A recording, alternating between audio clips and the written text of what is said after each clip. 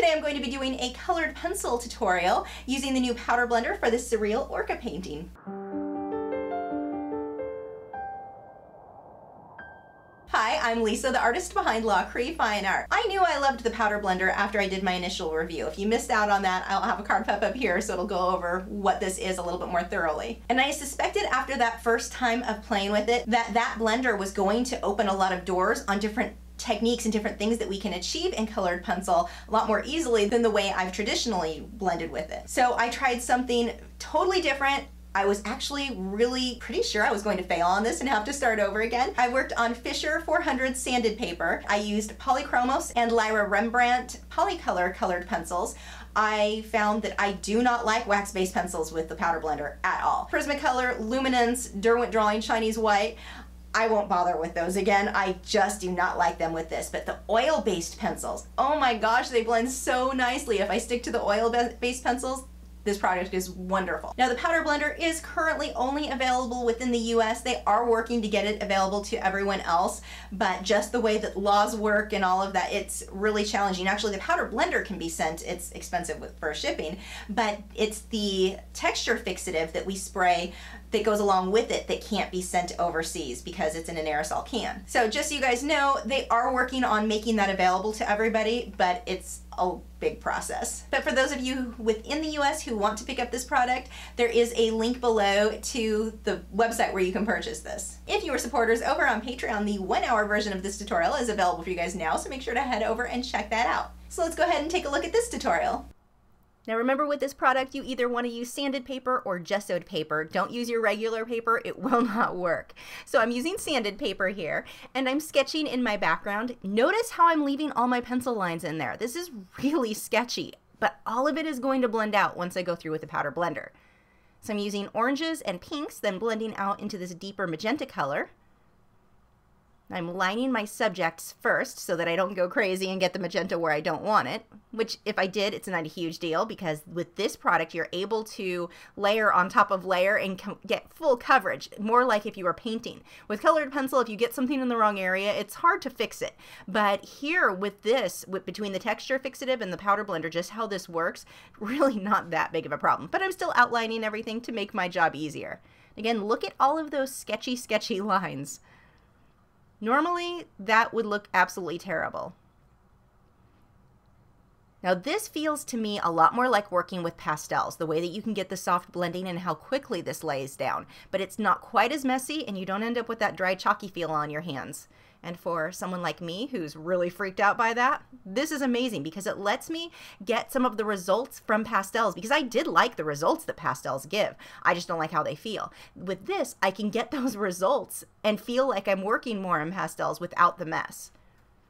Now, I will say this is a little bit messier than working with colored pencils by themselves normally. You do have more of the pencil fall off, or more of the product fall off. So you do want to put something under your piece as you're working. I wouldn't do this over white carpet, for example. So I'm just blocking all of this in here, working off camera. That's impressive. You can see I've just layered a little bit from color to color where it fades from one to the next. Now I'm going to take this dark bluish purple color and go over both the black and the purple. I don't want to leave the black solid black. It'll look really flat if I do that. But by putting the black down first and then the dark color over it, it lets this stay very dark without being completely flat. Now, some of you guys had recommended trying out the Pan Pastel blender for this product, and oh, I love you for that suggestion. It works so well. I have it here. I just didn't think to try it on the last one. Blending went so much faster. When I tried blending with the little sponges that the kit came with, it had taken a very long time. So something this size, having something that made it blend faster was even better. Really worked well. You just want to keep a really light hand with it because with working on sanded paper, you will burn little holes into these blending pads or sponges. Now I don't need this to be perfectly smooth because I'm going to add texture on top of it anyway. You can smooth it out more than what I've got here, but for my project that was not necessary. I'm pulling a little bit of the darks into the lighter areas just to get some variation in those colors. Now this next part is something that I was so excited about. The powder blender allows you to erase the colored pencil completely. Unless you've sprayed the texture fixative, then it's not erasing. But before that, you can erase anything. So I'm using the stencil that I use when I create space scenes with airbrushing and some poster putty, and I'm lifting off this pattern to get my space background. This isn't something that you could even dream of doing with colored pencil before. So this I was absolutely thrilled with. And I ended up adding texture all over my entire piece, really focusing more on that magenta orange section and then fading out to the darker purples and blacks. I am going to soften the areas over the purples and blacks later, but for now we'll just leave that be. Now I'm going to add my base layer onto the earth. I've not sprayed the texture fixative yet. I just want to get a base coat onto everything. So I'm using a couple of different shades of greens. I've got that gold color, 2 different shades of browns, a cream color, and about 3 or 4 different shades of blue that I'm using to create this. And the reason I'm listing those colors, well, I'm not actually listing the colors, but I'm mentioning how many colors, not so that you use the same exact colors I did. That's not really important. The point is that I'm using various colors. I'm not just doing flat green everywhere because it would look flat. Get a little bit of detail in there with using some of these different colors.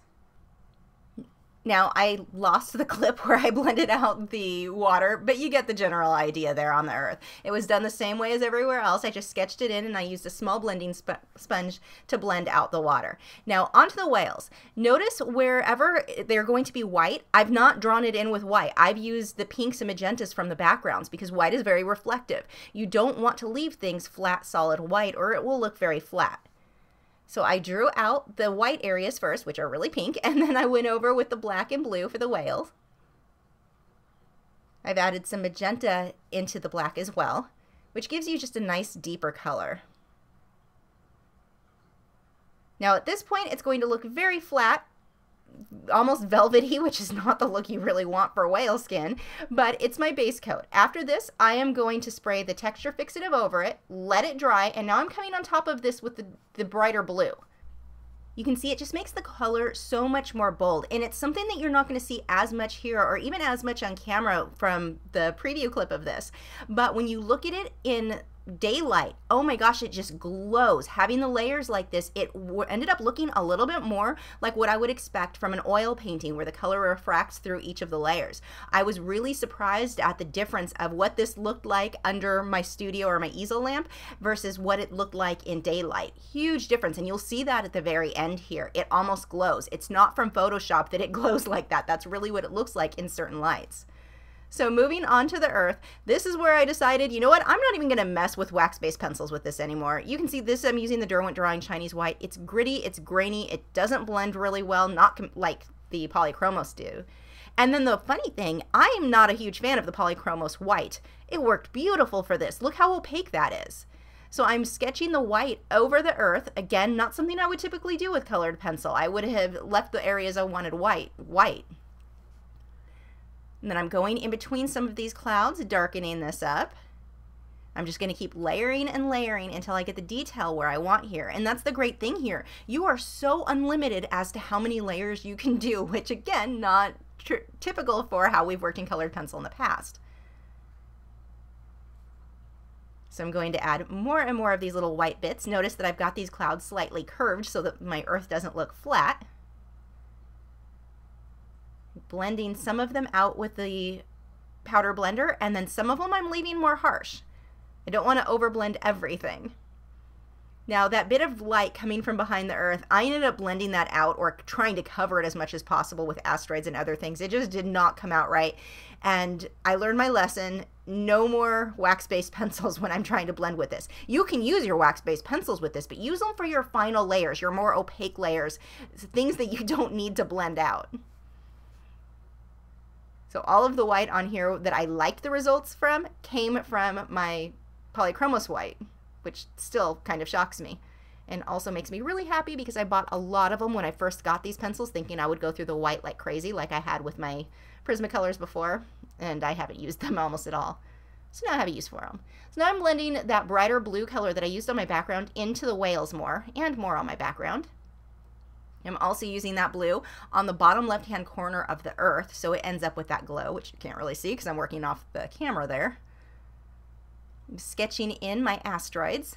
I'm going to use a dark gray, I'll come back through later with that, to sketch in the details there. Now notice on my whales, I've got them where they fade from that lighter blue color, and now I'm coming on top with the black, making it really, really deep. This helps them to look shiny. I don't want it to look too grayish because it makes them look very dull. But by getting portions of this to be really bold, very black, look how shiny they look now. So here's that gray I was talking about for the asteroids. And I'm leaving little bits of the background showing through, which gives me a lot of my midtones all at once. Once that's in, I can come back through with black to darken up even more of this area. Not all of it. I want to let some of the gray show through as well. Sharpening the black on my whales. Blending that out just a bit on the asteroids, and then coming back through with that white Polychromos for highlights. Look, I still can't get over how well that shows up. For the rays of light on the whales, it's the same thing. It shows up so well. A little bit more detail on the earth there. Now for the stars, you want to do this in dots, but not just polka dots everywhere. Think in terms of clumps and clusters for getting stars. If you just do random dots everywhere, it will not look right. It won't look natural. I want to do a whole bunch of clumps and clusters, and some of them are going to be done with white. Some of them are going to be done with a light blue, so that the light blue ones feel like they're farther away.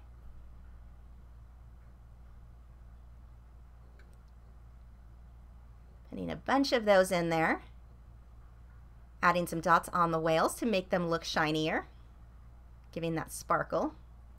So here you can see what I was talking about, where the color, when I took the photo in the daylight, how bright it is. The light was really refracting through all of these layers, very much like how I see happen with oil paintings, where there's just so many layers and the light shines through. And that's not something I've ever noticed on my previous colored pencil work. So it'll be interesting to see, was it just the shade of blue that I used was that vivid, or is it more working with the powder blender and how we layer causing this kind of glow that we get with oil paintings? So that is something we will look for the next time I use this product. Thanks for watching. Again, if you are supporters over on Patreon, the 1-hour version of this tutorial is available for you now, so make sure to head over and check that out. If you're new to my channel, I have new video critiques every Tuesday where I'm critiquing your original paintings or drawings, my own speed paintings, drawings, and tutorials every Wednesday, art Q&A videos every Thursday, and artist vlogs every Saturday. So if you haven't already, I would love for you to subscribe so you don't miss out on anything. And you can follow me on Facebook, Twitter, Instagram, Google+. All of those social media sites are linked below in the video description where you can keep up with news, my newest work, and see real-time clips of whatever it is I'm currently working on. I'll see you guys tomorrow. 2 days, and then like another half an hour after that of messing around with it. 2 days to get this much work done is just mind-blowing to me. How, not something I expected with colored pencil.